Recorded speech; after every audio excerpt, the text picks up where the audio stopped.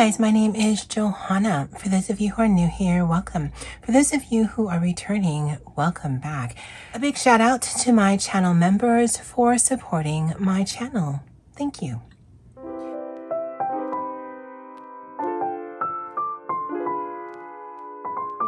Alright, so in this video, I'm going to do a flip through and mini review of this Diary of the Witch coloring book. This is from Amazon. I don't know that I've seen this, although to be fair, I don't know that I haven't. I haven't been watching or on YouTube actually very much in November. I don't know how it's going to be for December. But when I was on Amazon and ordering some other things, it popped up in my recommendation. I thought it looked interesting. It's not from a publishing company that I had seen before. And actually, I'm going to do another video with another book that it's from the same publisher. It's Mavis Jane. I had to look it up on Amazon because it's not anywhere on here. But the work looks distinct enough that I'm hoping that they're doing like Cocowayo's doing, where they have various artists under their umbrella, because all of the artwork in here is the same artwork. It's not like some of the coloring books that you sometimes see where it looks like they've just gotten different images from different sites. So I'm hoping it's legit. I am more and more wary of buying from companies that I've never bought from before, because I don't want to buy something because it's my money and I've worked hard for it, and then feel like I can't color in it because it is stolen artwork. I'm not saying that's what's happening here, but it's happened to me twice with some other coloring books. And so, yeah, I'm a bit wary, but the artwork in this one is just so cute. I'm like, okay, well, I'll take a chance. So I am not someone who colors the seasons generally, but if I had to pick a season that I could color anytime, it would be Halloween, witchy, gothic. I love that stuff. And if I were to look at my collection, I probably have the most by way, other than fairy tales and fantasy, that's probably the third type of book that I have the most. And so just going into this, it's got a color test page. I know some people like that there is a color test page. I know some people would prefer this in the back. I don't use this. I don't care, but it is there. And the artwork to me is very reminiscent of some of the Cocowayo books that I have, but the artwork is different. I don't know that I've seen at least the facial structure in any of their coloring books or any of the setups here. I think the work is very dynamic. The only thing that some people might have a problem with is the eye is not fully fleshed out. So here you can see that there is some tones and whatnot, but the eye is just a circle. Now, I actually like that because then you can make the eyes whatever you want to. But again, I just want to point that out because I know sometimes people have a problem with that. But I love how dynamic the pages are. It is an 8.5 by 11 book, and some of them have some black on the page. The back of the page is in this.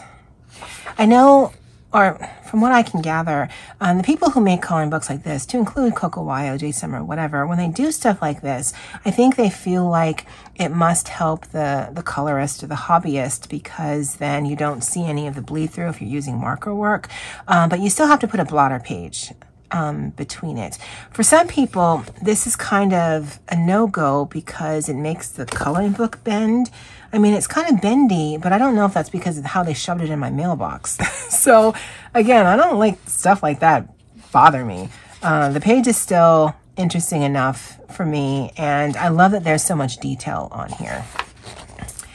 But again, I actually really like the use of how they're doing the black on the background, just because then I don't feel the need to color in any of that. If I wanted to highlight this, I'll use a yellow highlighter because that's how I make stars look. And I like that this is one of those, I don't want to say it's flesh eating, but she's feeding it a snake or a steak, not a snake. I like the look of that. And I think it's just a really pretty, not all the page are going to give you witchy vibes, but yeah, this looks like that character from Harry Potter. I like this one where her reflection is coming out of the mirror. So many candles, though. Seems like such a fire hazard. She was doing spells and she got tired, so she took a nap in space, as you do. Again, just, you know, reading in space, no chair. Who needs a chair when you're a witch? Chairs are for muggles. I like this as well. I can see doing this in varying highlighter tones and like the bright, you know, fluorescent oranges and yellows, and then putting either glossy accents or stickles on top of that. Yeah, I think that's really pretty. I like this one too. She's on a broom. At least she's sitting on something.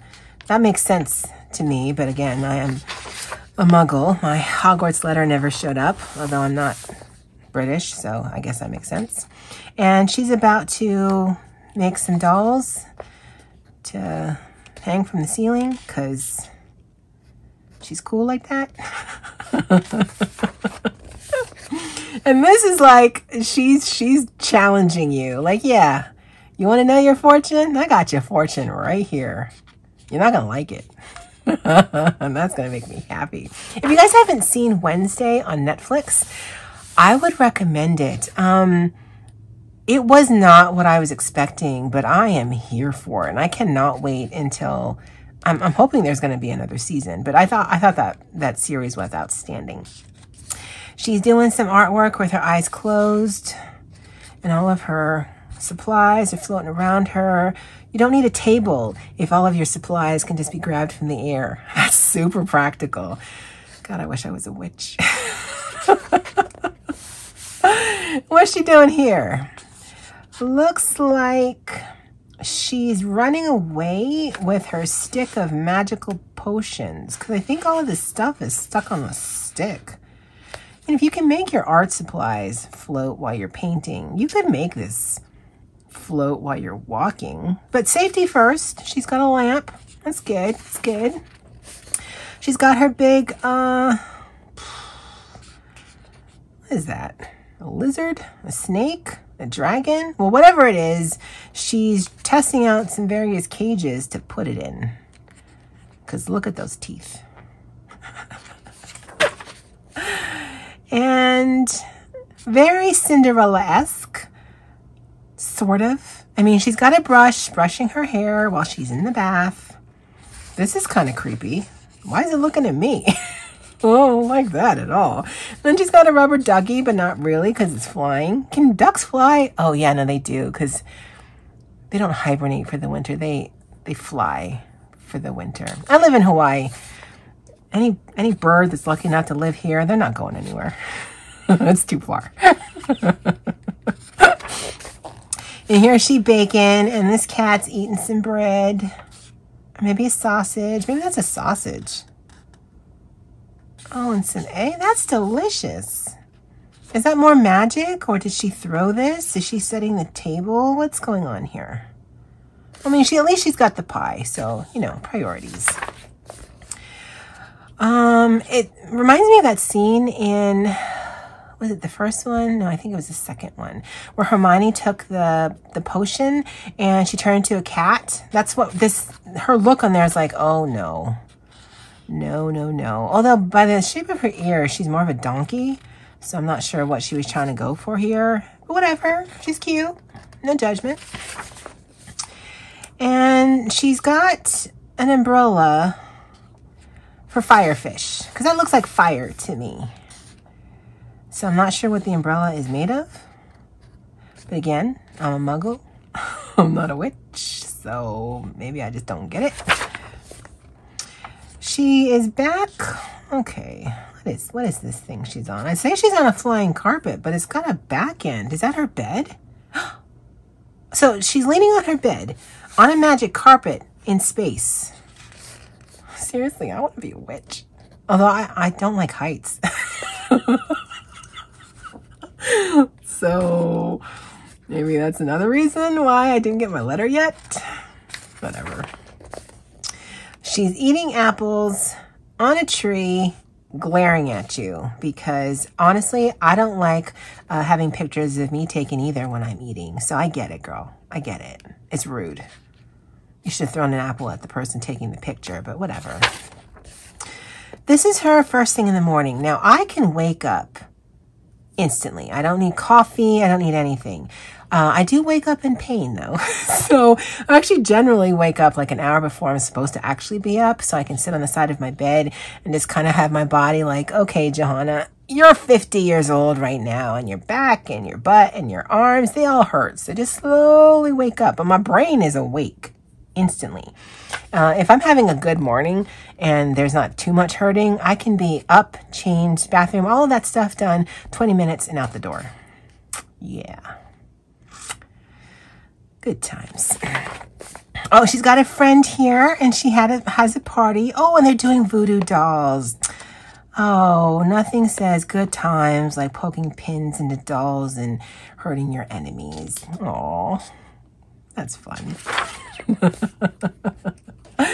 She is doing her outfit of the day, and it took me forever to realize that OOTD, that's what that stood for. I'm like, is that a brand? Why are all these people wearing all the same brand? It doesn't even look the same. Oh, that means something? God, I'm old. And I guess she's looking in a mirror. Be interesting to color. And here she is sitting on a jack-o'-lantern that has arms.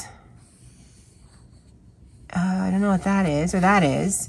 And she's going down a moonbeam because that's how witches get around wherever it is she lives. And they're having a little circle on top of a, it's not a pentagram because it's a star. And I think there's a specific name for that star there. But I think they have finals, and so they're just trying to center their chi so they can do well, so they can get their grades. And here's one, again, it's a little spooky, especially with the faces in the trees, but it's not inherently witchy because there's no hat, and I guess nothing screams witch like hat. Although striped stockings does scream witch to me, because no one else wears those except for witches. I think that's a rule in the Constitution. And here's that little, oh, okay, so it's a bat snake, a bat dragon. And this must be coins. At first I thought it was dishes. But no, I think this is a treasure. So that must be a dragon, because dragons love their treasure. And she just found the dragon, or the dragon treasure, or maybe that's her treasure, and she's going to tell the dragon no. I'm not exactly sure what's happening with this, but it is a very interesting page. And I do like that kind of sunburst action going on there. I don't know how I'd color it, but I like it. Oh, and she's carbon that day. It must be Shark Week for her. It's currently Shark Week for me, and all I want is pizza and carbs and chocolate and a milkshake. Oh, the ice cream looks good. And I could go for a donut. Carbs. We're getting near the end of this. I don't know how many coloring pages are on here, but there's quite a few. And we finish... Is this the last one? Yeah. We finish with her sleeping, which is super creepy. Mavis Jane, publisher of this. I don't know that I want to watch a girl sleep. And I'd have to if I decide to color this page, which I don't think I will because it's creepy. There's one extra page at the back, so if you are doing a tester, you could certainly use that. Again, Amazon printed, and that's the back of it. I will link this below if you are interested. Diary of the Witch coloring book, and the artist and or publisher, again, I can't tell which that is Mavis Jane. I'd love to know what you guys think of this, and if you have this, let me know in the comment section below. All right, guys, well, that's it for me for now. And as always, aloha.